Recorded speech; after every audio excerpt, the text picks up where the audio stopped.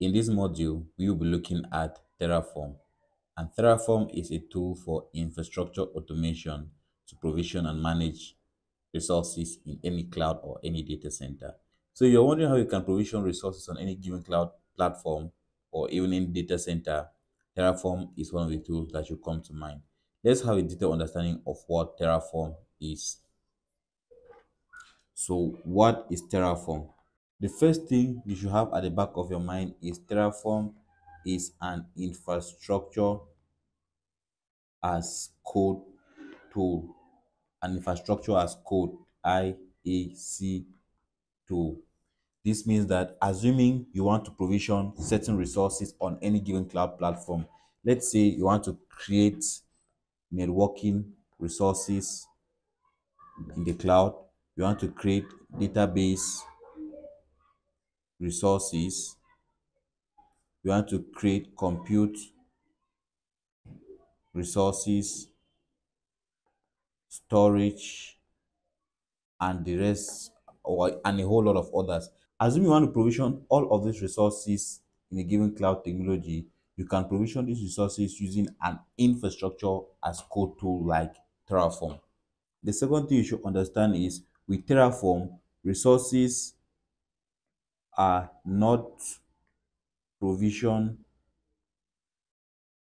using the console or the graphic user interface. This means that Terraform is a CLI based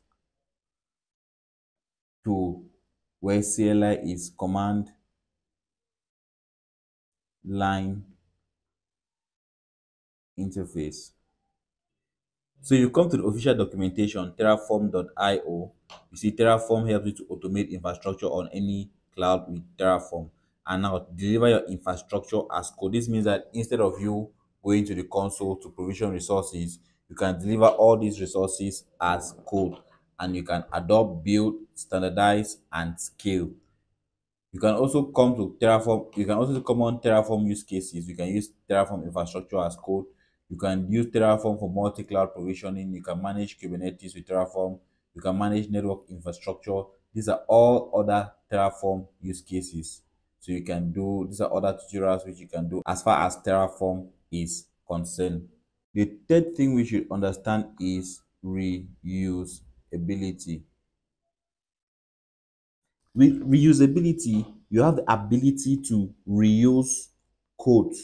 So assuming you created a VPC or a subnet or a or an S3 bucket which you created using Terraform in a given environment, maybe stage environment, you can use this same codes to create this same set of resources in another environment. So you come to another environment, VPC, subnet, S3 bucket, and now this might be the prod environment. So with Terraform, you have the possibility to reuse your code. If you've written a given block of code to use in a particular environment, you can come to another environment and create those same set of resources. So Terraform enables the ability to reuse code to provision resources in a given environment.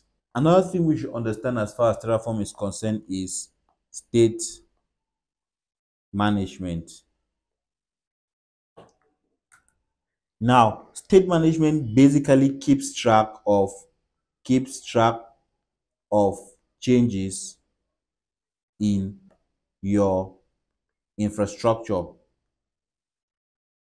So assuming you've built a VPC with subnet 1 and subnet 2, Terraform gives you the possibility to manage the state of your existing environment using Terraform state files.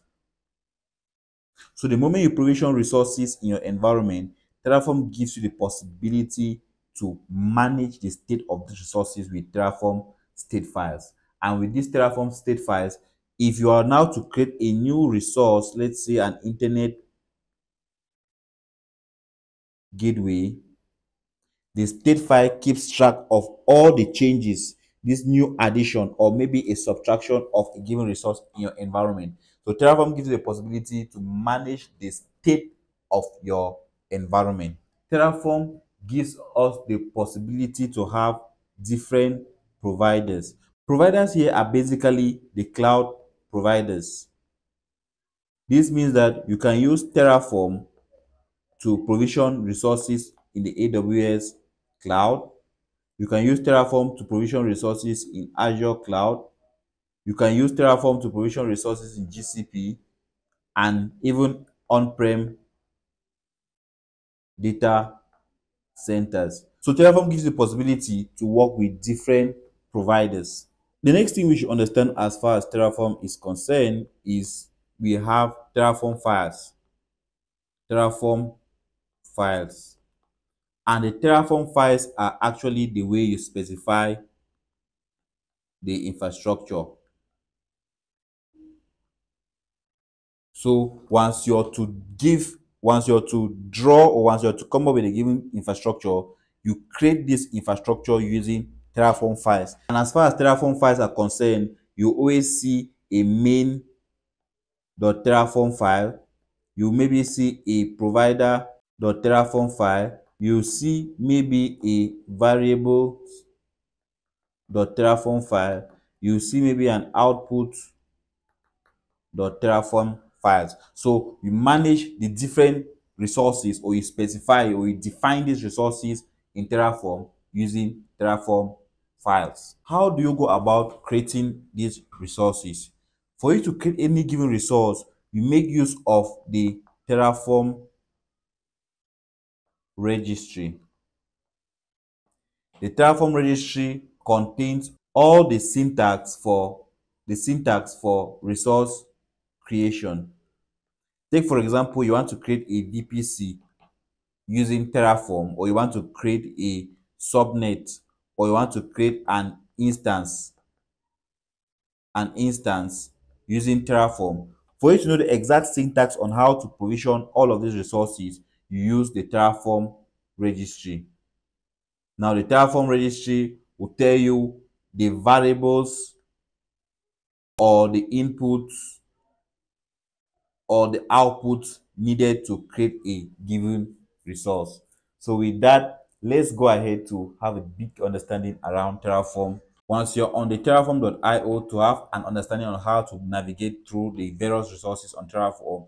Once you want to understand how to navigate through the various resources, you can come to the registry here and you'll have access to the Terraform registry, which will give you the understanding of how to make use of syntax. Now, with the Terraform registry, you can browse between providers, the different cloud providers. If you click on here, you will see the different cloud providers. As far as Terraform is concerned, we have AWS Cloud, Azure, GCP, Kubernetes, Alibaba Cloud, Oracle Cloud. So these are all the different providers that you can use as far as Terraform is concerned. And providers basically, they enable you to do API calls between your resources, or between the command, or between the infrastructure they have provisioned in your local system wherever you're writing the code with the given cloud provider. Now, assuming that you want to have a lot of information around Amazon Web Service as a provider, you click on Amazon Web Service and they'll give you a little bit of details around AWS. So the lifecycle management of AWS resources, including EC2, Lambda, EKS, ECS, DCS, and more. So this provider is a provider for AWS.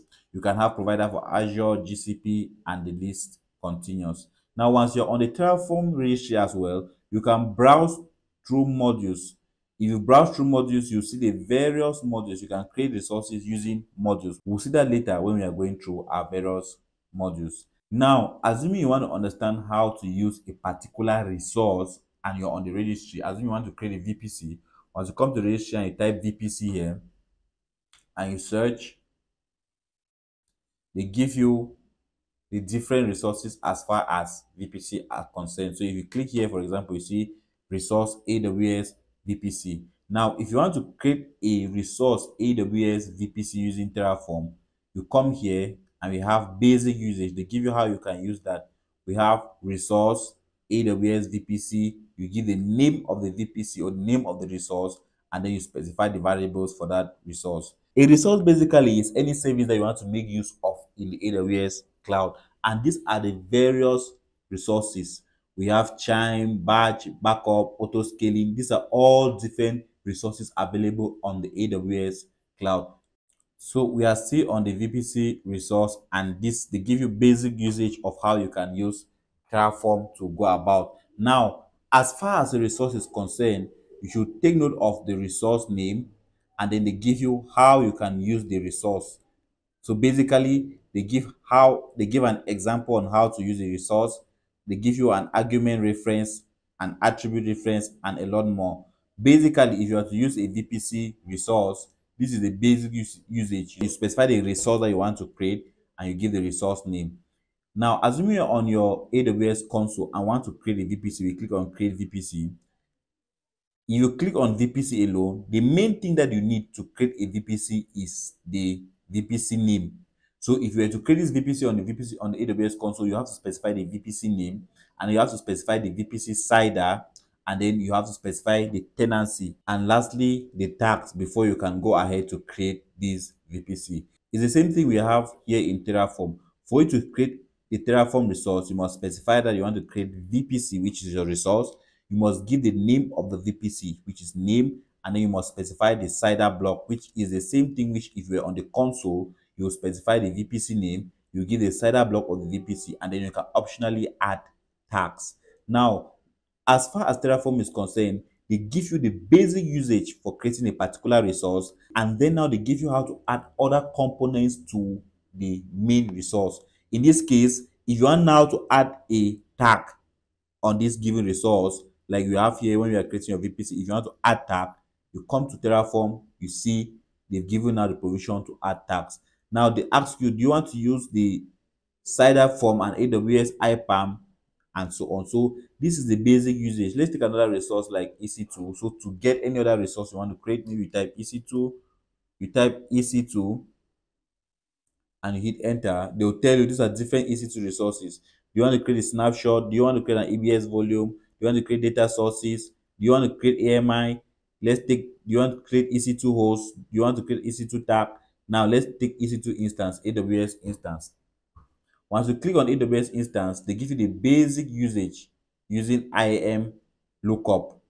And with that, it means you're creating a resource, which is an instance. You're giving the name, then you specify the AMI of that instance, you specify the instance type, and then you give a tag to that instance. So this is basically how you can navigate yourself through your console and Terraform. Let's get detailedly into our module and understand the various components as far as Terraform is concerned.